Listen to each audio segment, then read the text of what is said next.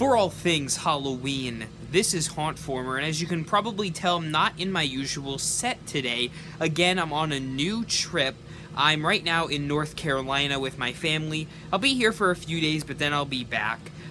So thank you all for the wishes of getting here safe and everything. We're gonna have a blast, and God's gonna protect me while I'm here.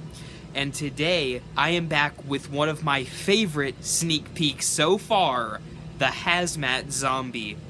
This is very similar to a lot of other static props we've seen in Spirits Past, with some other zombies and other characters, but this one I think is by far my favorite.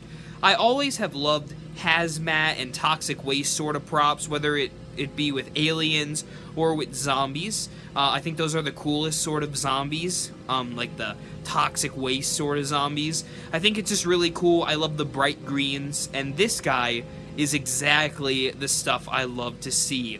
I love he's original. I love the face is really well detailed. The suit is really cool with the bright, almost neon green look. I love you can connect the fog machine and that he actually makes noise and lights up, which is a great feature, besides just the fact that he's a static prop. So even though he's static, he's really, really cool, and I think he's definitely going to be one I want to pick up for 2017. Let me know your thoughts in the comments below, and make sure to subscribe, because remember, as always, for all things Halloween, this is Hauntformer.